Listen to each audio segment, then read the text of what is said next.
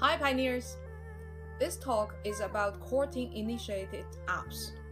Pi core team will develop and improve certain apps or guide a few ecosystem apps to experiment and create Pi utility, and to build the ecosystem and organize the community. I will introduce a few apps that the core team is considering improving and building ourselves or guiding ecosystem third-party developers to build, pending community input for us to prioritize. We'd like to hear what pioneers think about these apps after watching this session, so we can decide how we will spend our time and resources next. Please express your thoughts in the topic on the home screen. Keep in mind that the core team's Phase 2 mission is to achieve value creation through utility and decentralization while growing the community and building the ecosystem. Now I'm going to talk about the apps we want to improve and build. Pi Chats has been the oldest and most used app inside Pi. This is the place where Pi community's global conversations are held, where old pioneers discuss Pi and socialize, and where new pioneers are helped by other peers when they get to know Pi. Over the past few months, we have added a new add-on feature, Topics, to facilitate forum-like theme-based discussions. Next, we'd like to improve Pi Chats, including better moderation features, overall organization usability, better spam control system either automatically or crowdsourced. The core team has been considering and exploring mechanisms to integrate the usage of Pi inside Pi Chats for spam and troll controls, and also for achieving more constructive conversations.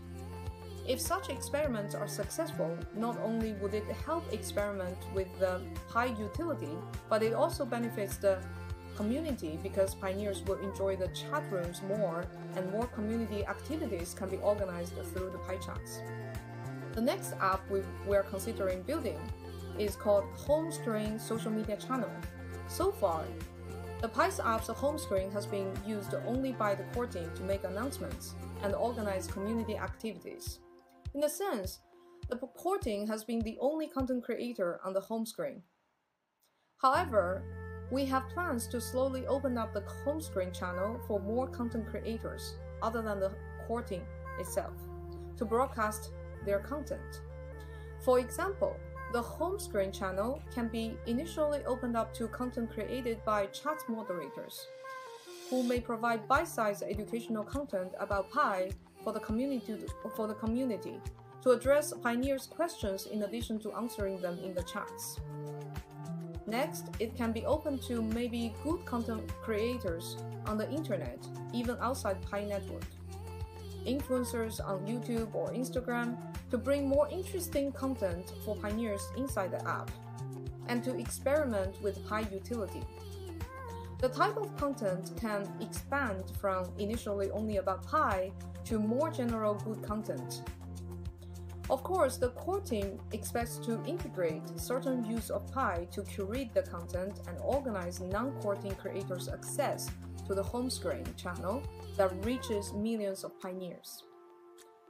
This is not only part of the Pi utility experiment, but also attempts to innovate how quality content can be achieved and consumed in social media. Inside the core team, we call this idea a scarce social media channel, as opposed to the currently abundant millions of social media channels where everyone can be a host. On Instagram, YouTube, for example. Such abundance of channels also creates a low signal-to-noise ratio, information overload, and information signals caused by the machine learning algorithm curation. The Pi scarce social media channel tries to solve such problems of social media by providing high signal content through the moderation of a token mechanism and human crowd curation. Now I'm going to talk about a couple of apps we want to guide. First is crowdsourcing-based translation app. As pioneers are from almost every corner of the world, The fact that our app is only in English has been an impeding factor for our users to understand the Pi vision, mission, or generally how the app works, and difficult for our existing users to explain to potential new users. The translation of the app into different languages has been something that the community has been asking for, and we want to build it. While the core team can build the translations of the app in a centralized way, the core team would also like to see or guide third-party ecosystem developers to create a translation crowdsourcing app.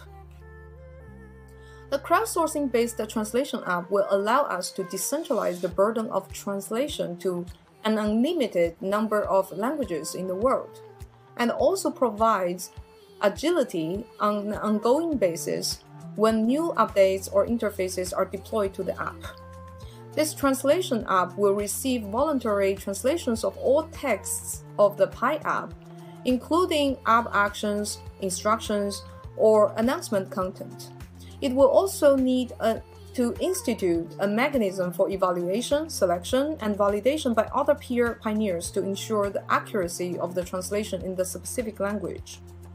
Then it automatically plugs into the backend of the Pi app so that phones with the specific language setting can display our app in that language.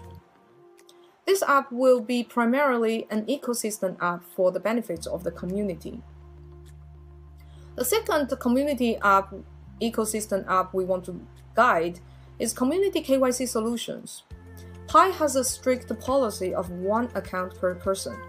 This requires a high degree of accuracy to establish that members in the network are genuine human beings. In order to prevent individuals being able to hoard Pi through creating fake accounts unfairly, so KYC is an important and necessary procedure inside our ecosystem. Current Pi KYC is conducted by a third-party KYC provider. However, as mentioned multiple times, the ultimate goal is to enable every pioneer in the network to pass KYC or prove their humanness eventually for the mainnet. Due to cost, coverage, accessibility by pioneers in different regions, we hope to develop a decentralized, reliable, low to no-cost KYC process customized for the Pi community. We hope this project to be a core team guided and community-sourced project because all pioneers care about how KYC is conducted, and also because third-party developers from different regions may be more aware of different regional challenges or issues in the KYC process. The core team will lead the project but welcome pioneers and developers who are interested in solving this problem generally or specifically for a different region to contribute ideas and engineering time. If the project is community-sourced, the code of the KYC project needs to be open source so that it is publicly auditable. We have received many KYC proposals from the community. This project hopes to gather such community enthusiasts and more to develop our community KYC solution together. One of such KYC proposals from community members will be demonstrated following this core team talk. These are the apps that the core team have been considering improving, building, and guiding, and we want to hear what you think. Later in this session are talks by third-party developers. Through the convention developer speaker applications, we received many application submissions and surfaced a few interesting ideas and thoughts by pioneers about potential apps on the platform. We selected a few of such developers who were able to articulate their apps and idea and present the demo in a video to showcase here. The later presentations also include an update from our first third-party app, FeverIQ, about what pioneers' contributions to their app has turned into. There is a disclaimer. Selection of the apps to be presented at the convention does not mean the acceptance of the app to be deployed on the platform. The selection of the apps to be deployed on Pi platform will be a separate process later. The convention is meant to foster discussions and further inspire innovations. Thank you. Subscribe to our Pi Whales YouTube channel and earn Pi rewards.